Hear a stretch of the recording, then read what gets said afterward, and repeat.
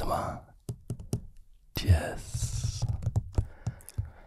Now, today we are trying out the Neumann TLM 49, a transformerless large diaphragm cardioid microphone, and it sounds like this for my voice, while for right and left we have the two Sennheiser MKH50s as per usual. We are going to have a good ASMR time today, going to relax, tingle, and have a good time with Jess. Again, I'm going to do everything. You don't have to do anything. You don't have to learn anything unless you really want to.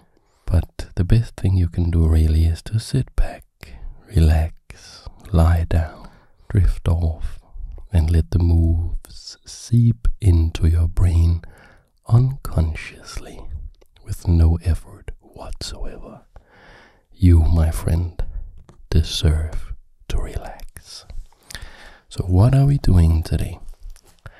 There is this beautiful game that I have right here on my phone, played by Mikhail Tal in a simultaneous exhibition. He was playing some 20-30 players back in 1974.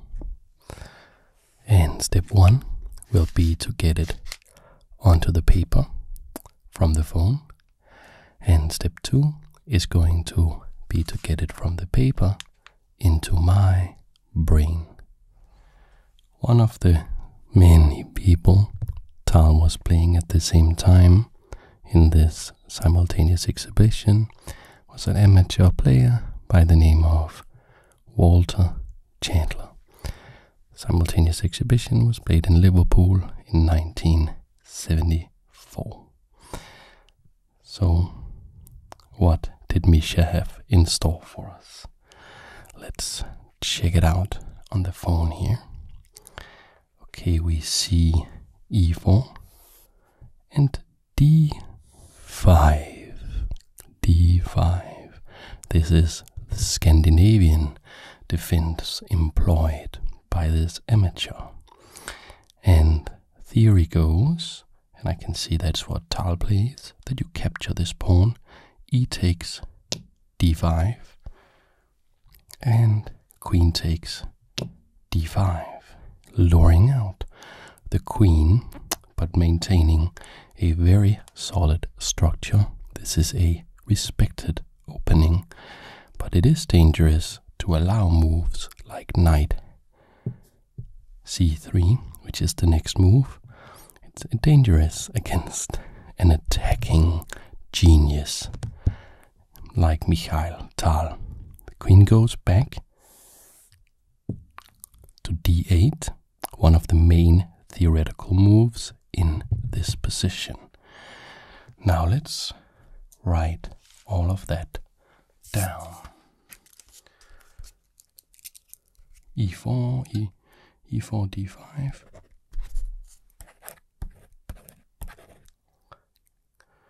E takes, Queen takes, Knight C3, and Queen D8. Okay. What happens then? What happens then? D4 and Knight F6. I don't know if this is theory.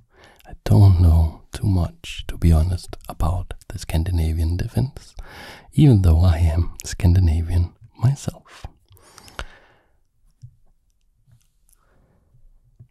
Bishop to C4 makes a lot of sense. It attacks F7.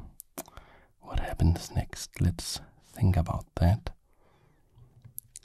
Okay, we see pawn to D6, making it harder to reach F7.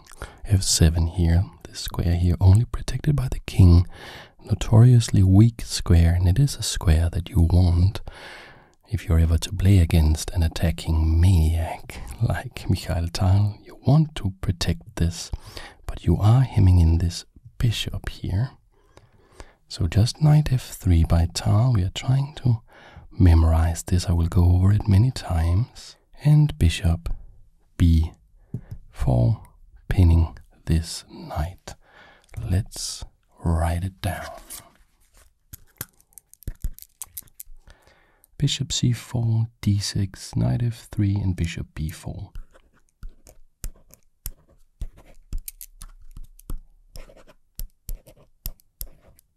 So, and now what? Now we see just castles by Tal. Yes, just ignoring this.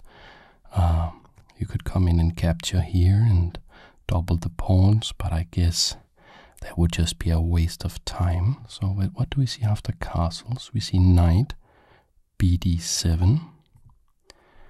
So trying to develop the pieces. We could have seen castles here. Maybe that would have been a wise move. And queen to e2.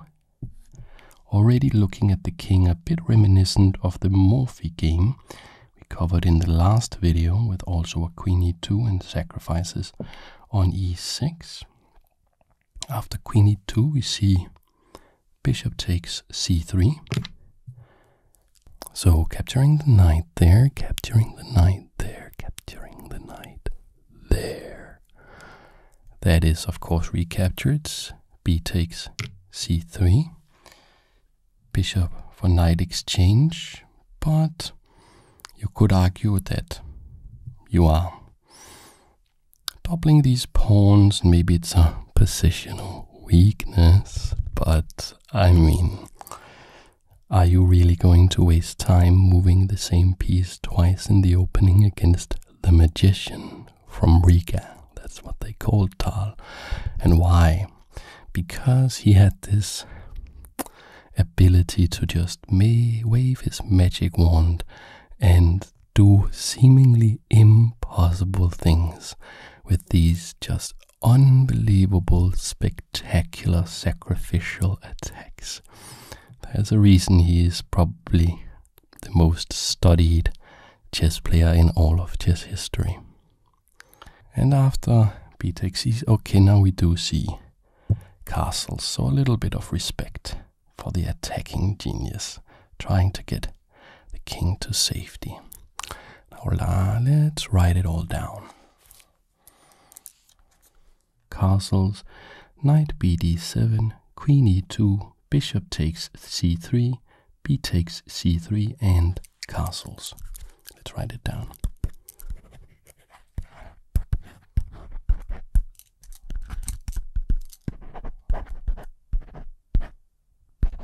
So, what will we see now? Okay, so after castles, bishop g5, pinning the knight to the queen, and rook e8, and we are putting the rook here opposite the queen. Opposite the queen, probably hoping for some push here to open everything up and get active. Maybe some c5 move later also. So problem here is it looks like white is just controlling e5 very well. So what will we see? Let me take a look here. Yes, just knight e5. This knight cannot be captured. We would recapture with the pawn, and then we would be attacking the pinned piece. And the pinned piece couldn't move, so that would be winning for white, because if you move it, you lose the queen. If you don't move it, we're going to capture it with the pawn. Okay, wow, paradoxical move here. Knight f8. Knight to f8 by black. So, trying to protect all the squares. And there is a saying, with a knight on f8, it can't be mate. But does that work against Tal? I heard somebody say that some people like Magnus Carlsen or in history Capablanca or Karpov are endgame specialists, meaning towards the end of the game when there are only pawns and maybe a single piece for each side left, they know all the theory and they understand that very much. They said Tal is not an endgame specialist. He's not an endgame specialist. He is an end the game specialist. And if your plan is to set up a position where a child can't checkmate you, good luck. Okay, let's see. Yes, f4. Just going straight for the kill. Trying to open up this rook, trying to use this pawn as a battering ram. And nicely we see c5, actually very principled response from black. So attacked on the flank, you counterattack in the center. But we see rook on a to d1, solidifying and just defending this pawn, also putting the rook on opposite diagonal from the queen. Quite nice. So we are actually threatening to just play pawn takes pawn, unveiling an attack on the queen here. So queen d6. Okay. So I guess what this is about is if pawn takes pawn, we can play queen takes pawn in response, which would be check, and we would get out of the attack like that. Get out of the attack like that. Do you like this microphone, guys? My dear viewers, I would use it more if it wasn't so huge that it obscures my vision of the board. It's kind of the problem with this mic, but it does have this large diaphragm, so you can hear all the details of my voice. I kind of like it. I have had this microphone for a long time. Okay, let's see what's going on here after queen d6. We see f5 just pressing on. It looks like it's going to be a short game. We have two active rooks, one looking at dangerous f7, one looking at the queen. Bishop is active, knight is active, pawn is active, queen is active. We have good center control and we are trying to open the game up with this pawn here as a battering ram. So the opening of the game with also maybe you know, maybe you don't know that if you have two bishops against two knights and only one bishop here, it will benefit you to open up the game, because the knights, they like a closed game with a closed center where the pieces can't move, and this can very quickly turn into a wide open center where the long scope of the bishops will give you a marked advantage. I love just over-pronouncing words into this microphone. Okay, let's see what happens for a couple more moves and then let's write it down. Knight d5. Okay, so trying to block this diagonal towards the queen, and let me see the next move. Oh, I think I'll write everything down up to here, and while I do, you can just look at this position. I don't want you to think, I don't want you to calculate, I don't want you to exert yourself in any way. Just look at it and feel how beautiful it is, and maybe build up a bit of anticipation to the next move, because now we are going to see some vintage Tal stuff. Bishop g5, rook e8, knight e5, knight f8, f4, c5, rook d1, queen d6, f4, c5, rook d1, queen d6, f5, knight d6, and let's write it down.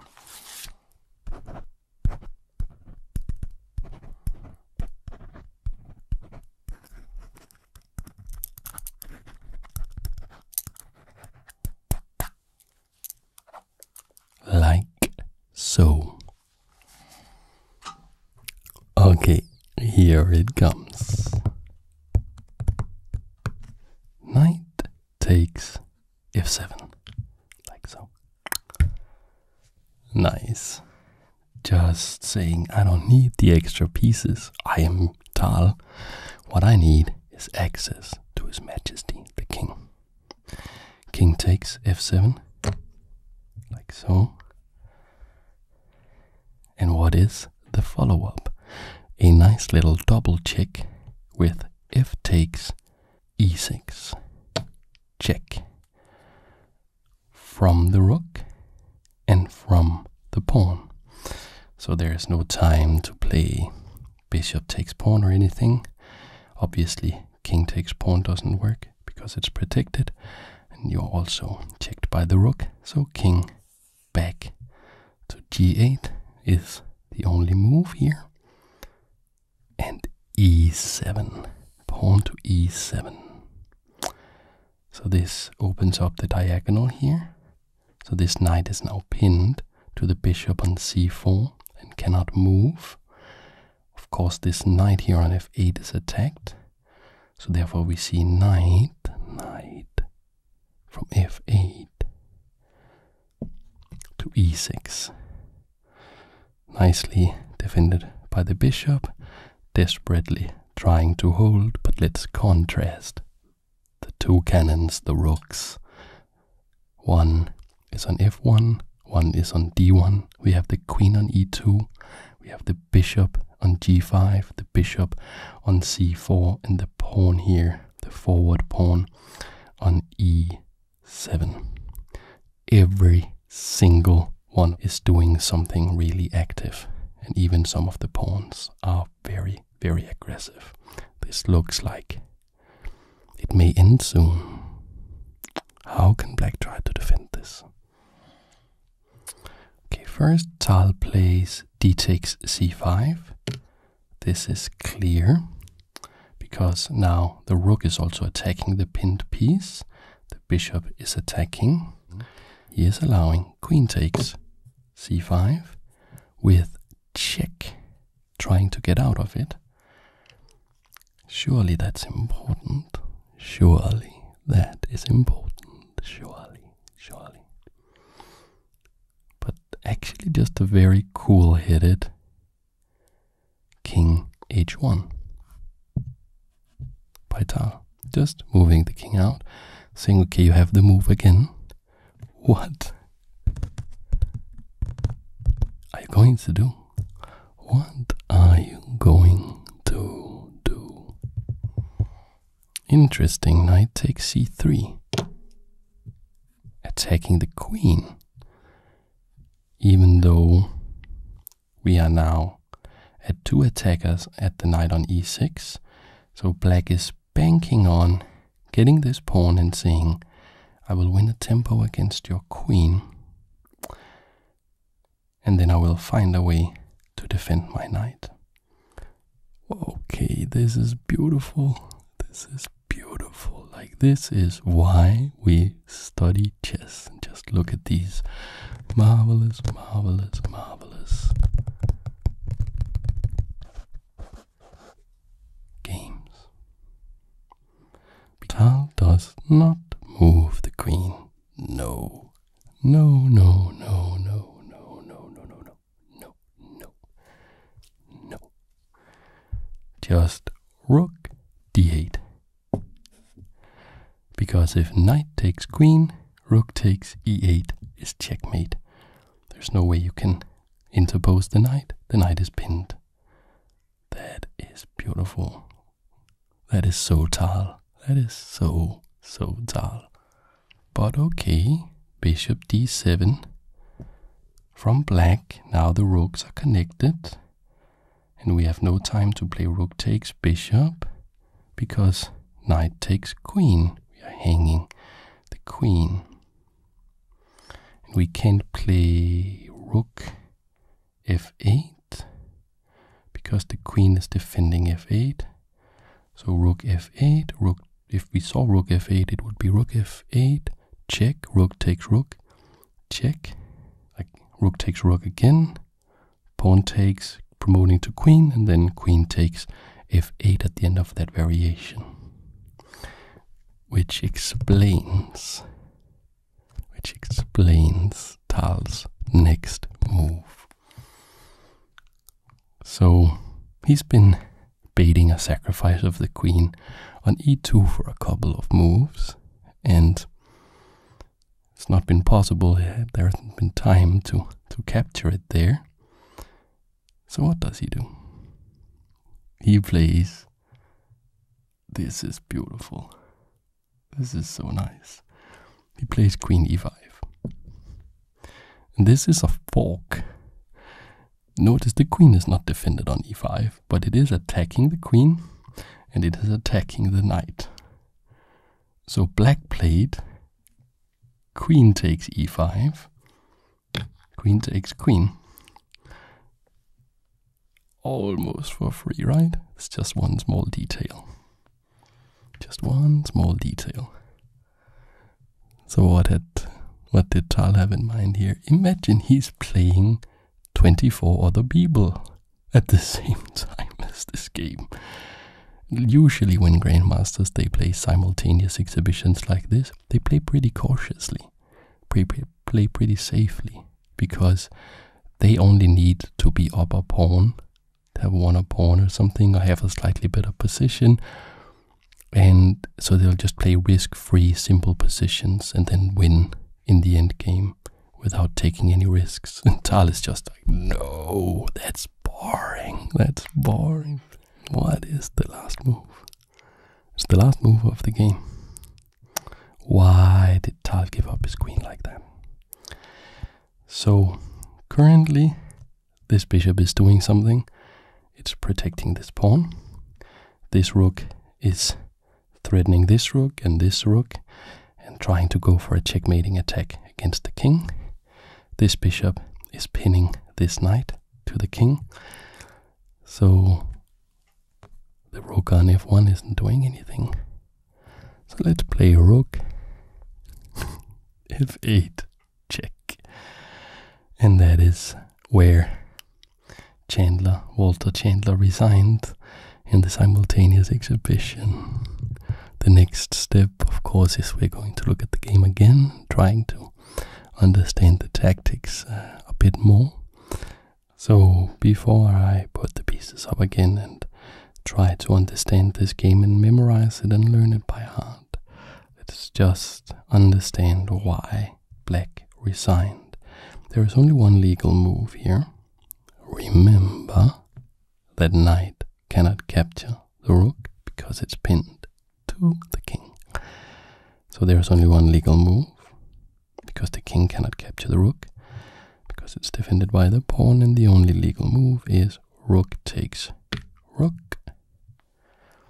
And here you're not capturing with this rook, that would allow rook takes rook. You are capturing with the pawn, and you can promote this with checkmate to either a queen, but I think Tal would prefer a rook, as it is the less valuable piece. And if you look at Tal's games, he usually wins being down material. He seemed to prefer to have less power on the board, but better positioned.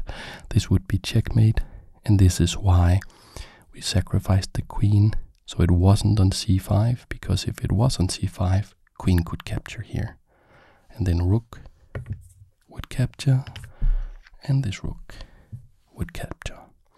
So let's write it down. Let's write it down. Get to the final position here. Write it down, and then go over it again. Knight takes f7, king takes f7, f takes e6, king g8, e7, knight e6, d takes c5, queen takes c5, check, king h1, knight takes c3, rook d8, bishop d7, and queen e5. Such a beautiful move. Queen takes e5, and then rook f1, and black resigns. Let's write it down.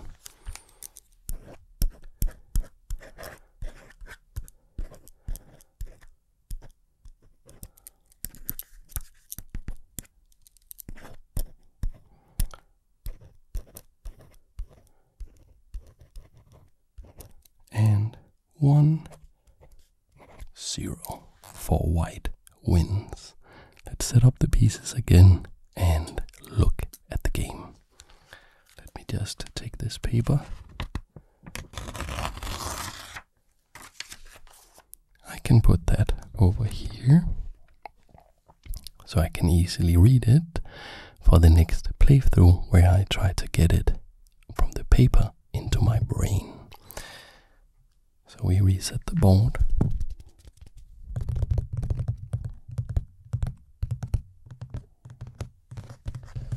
Okay, so we are back at the starting position, and I'll just go over the moves pretty quickly and make a note of whatever memory hook comes to mind in order to try and remember the game.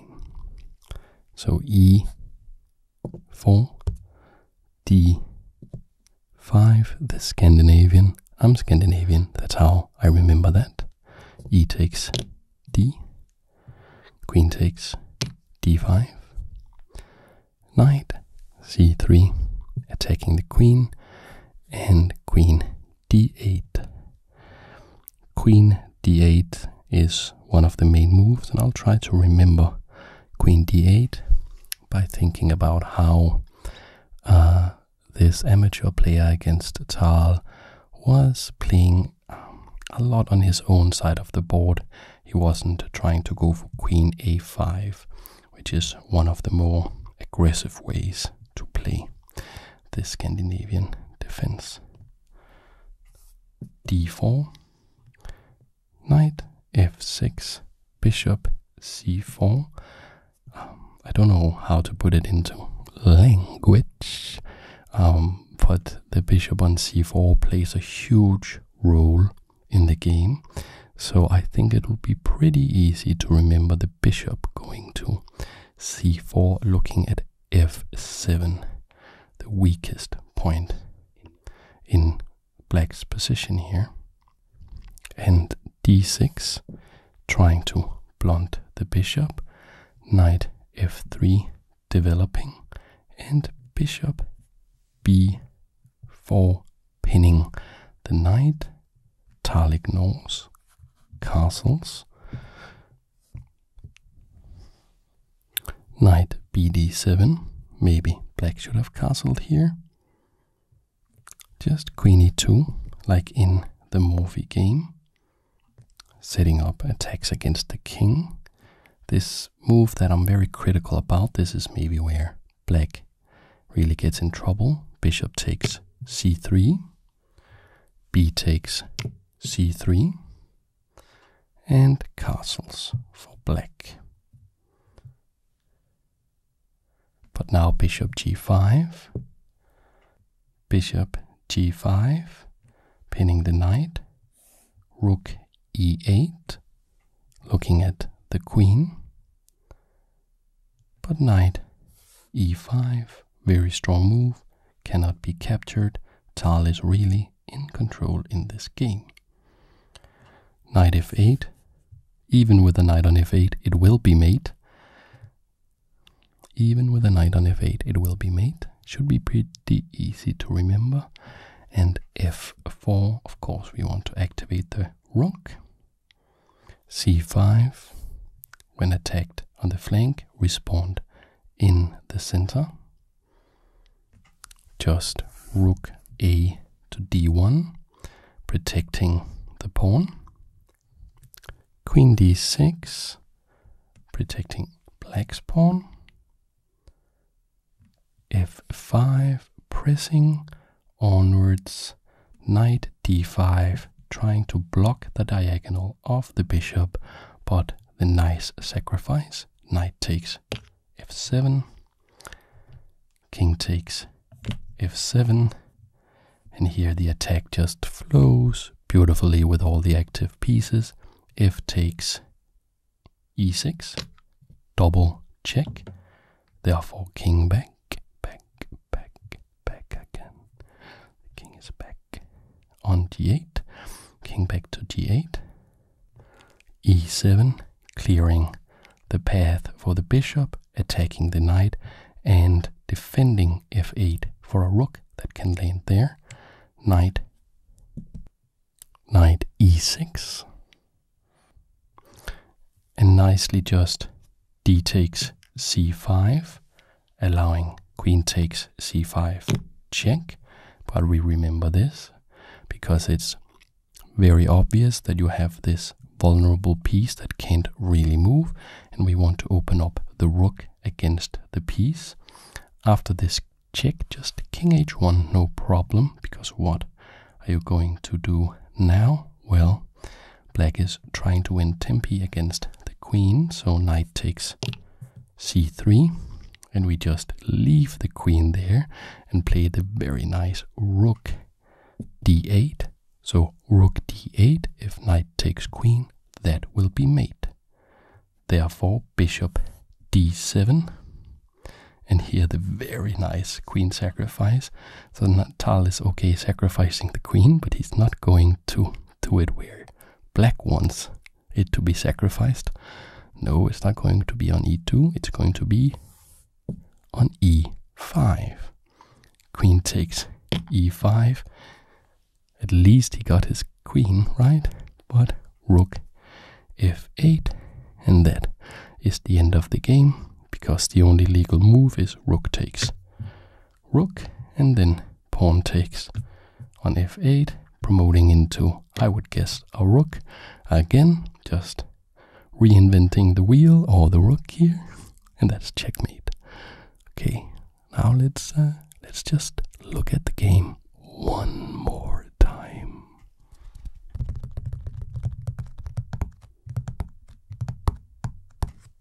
Okay, so I'm going to take the paper away, see if I can remember this, see how far I can go.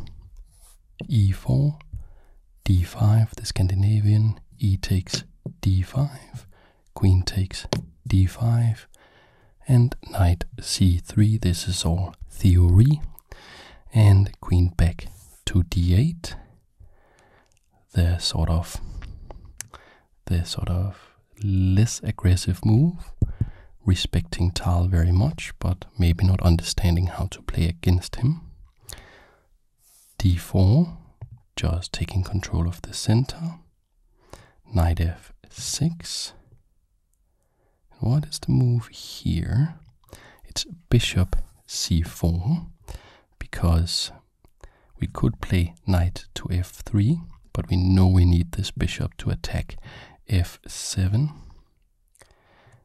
Response to that, I remember that we are blunting the bishop, so maybe you noticed me using that word blunting the bishop. There's a bit of alliteration.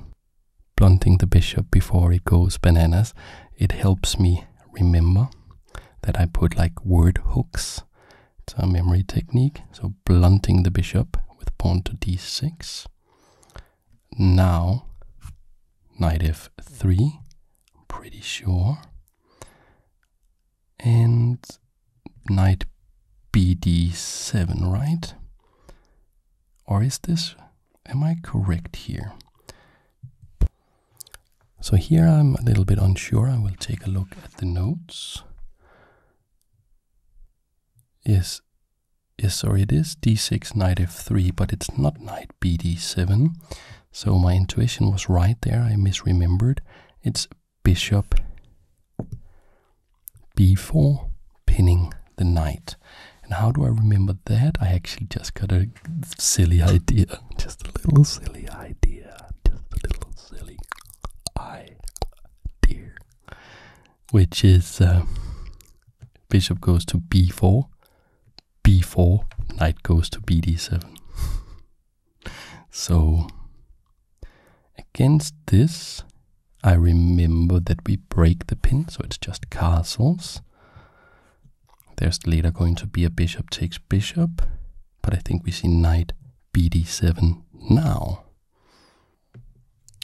And what is it? What is it here?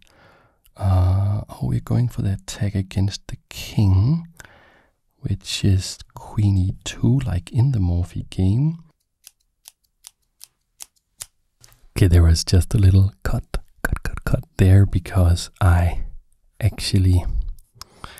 messed up and I got quite far before realizing, and I didn't want to bore you with that.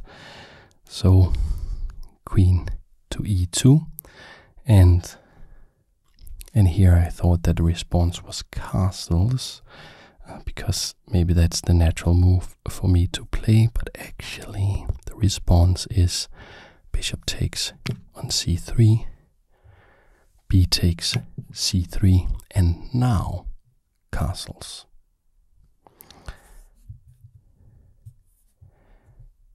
And after that, we do play.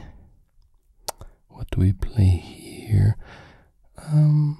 Okay, so here the natural move is to try to develop the bishop.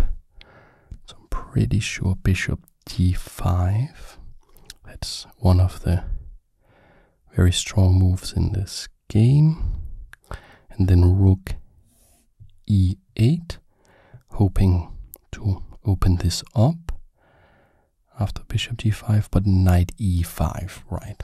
This looks very, yes, this is correct. I'm pretty sure this is correct, because there is no knight takes knight.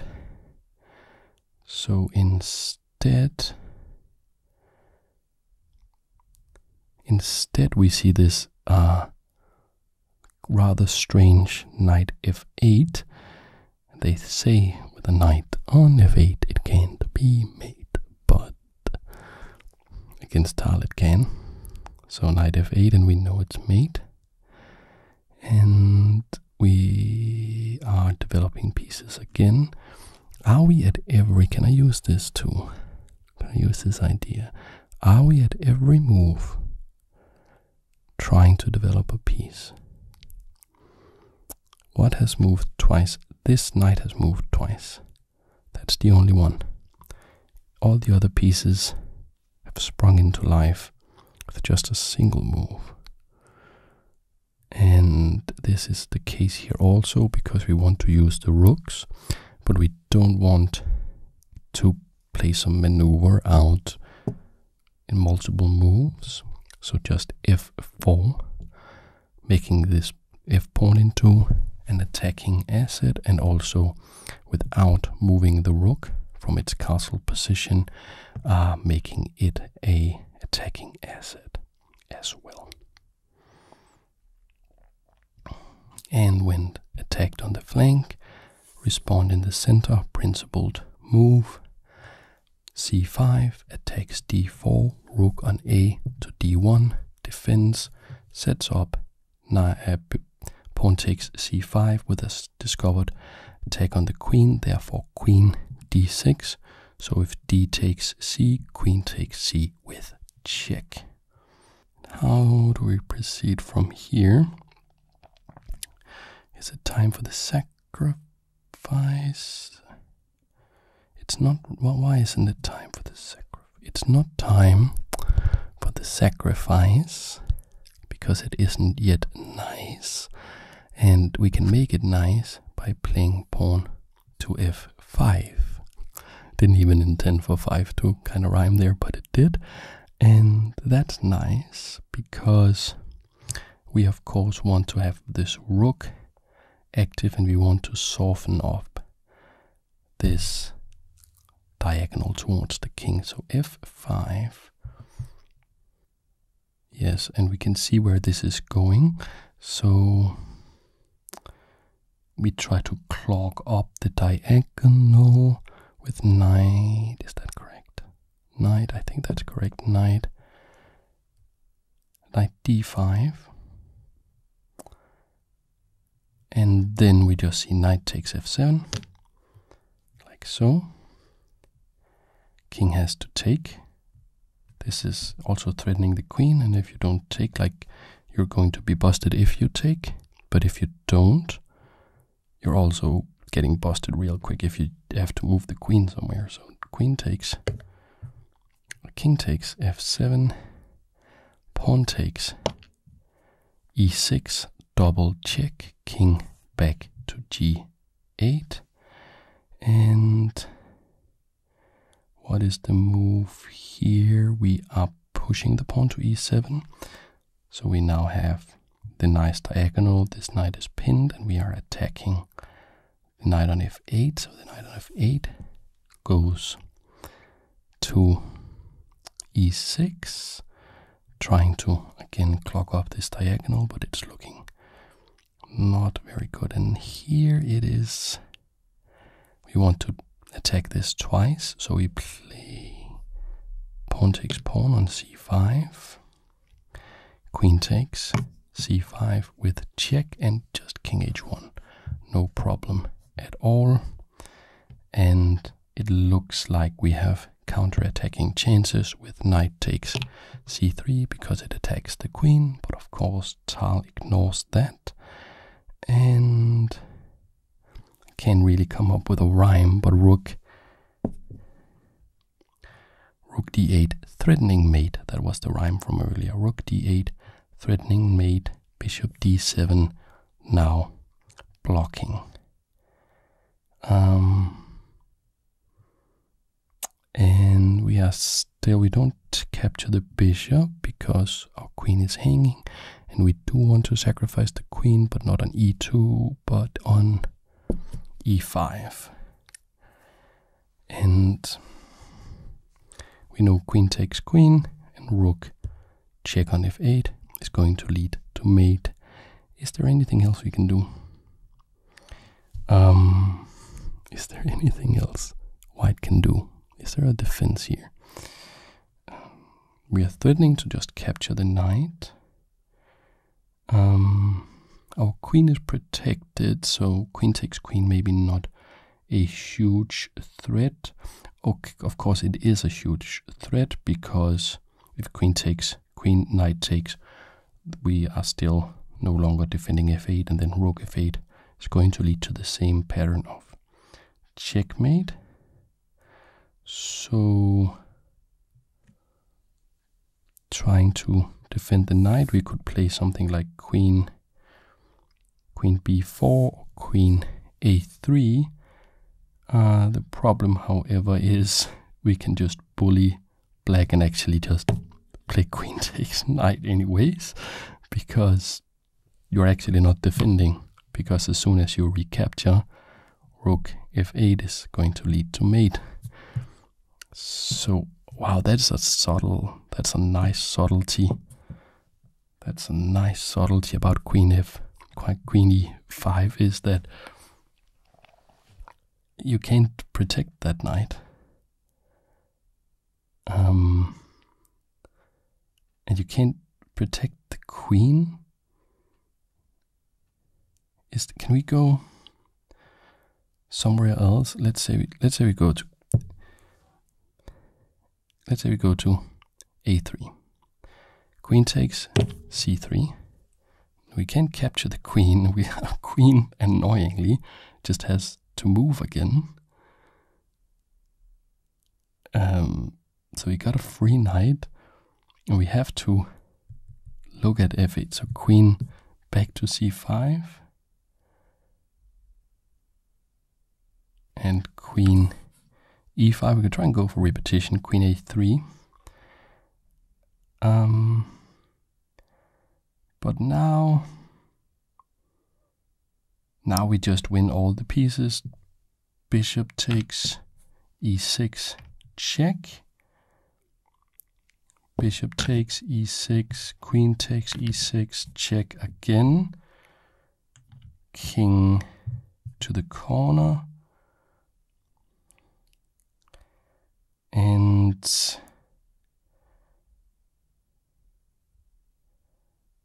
Do we have something spectacular here? How about, does this work? Rook f8, check, only one move. Rook takes. No, this doesn't work.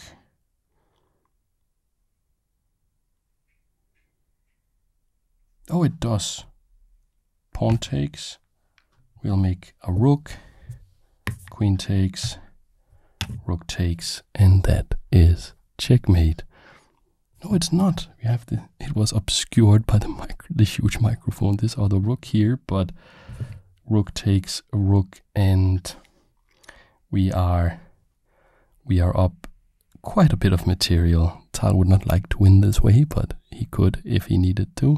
So we just have to defend against this back rank mate. We play h3, and okay, the game is very much over. Alright, I feel I should be able to remember the game now. Let's set up the board.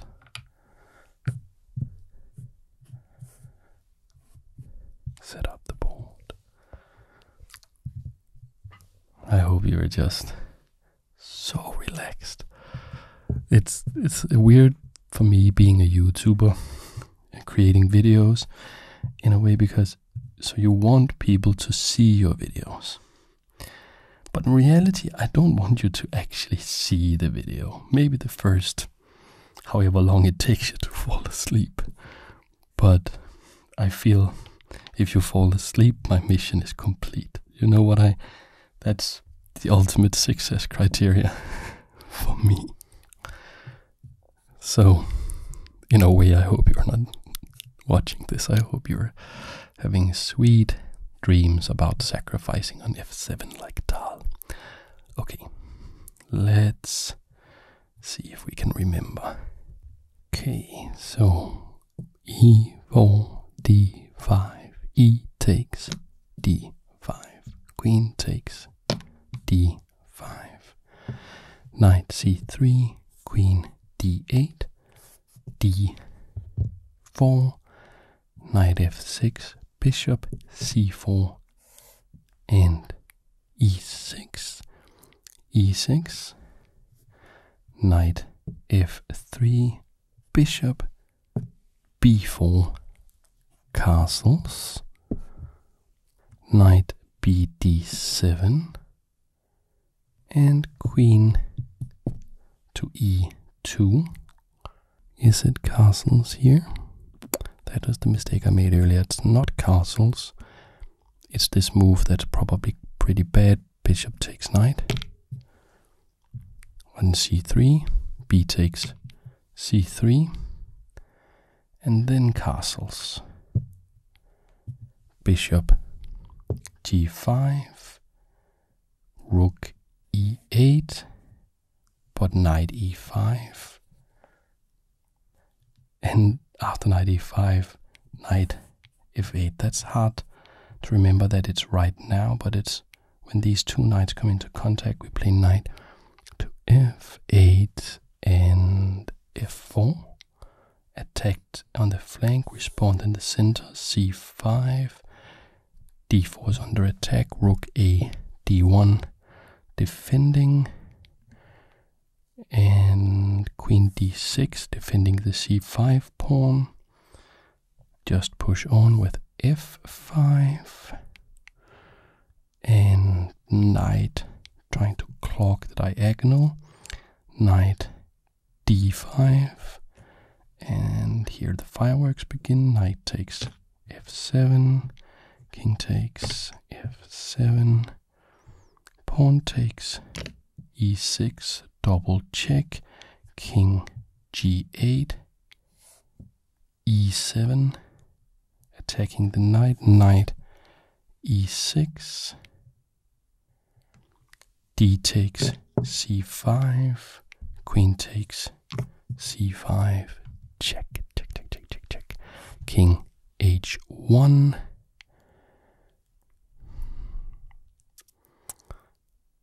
king h1, and knight takes c3, but we ignore that with rook to e8, rook to d8, rather, threatening mate. So bishop d7 and queen e5, queen takes e5 and rook f8. Look at this amazing constellation here. That is so cool. And that is the end of the game. Also, it is the end of the video. I hope you had a very good time. I hope that I will see you in the next video. And I hope you're not listening to this only maybe in your dreams subconsciously, because I hope you are asleep, or at least supremely relaxed. Thanks for watching.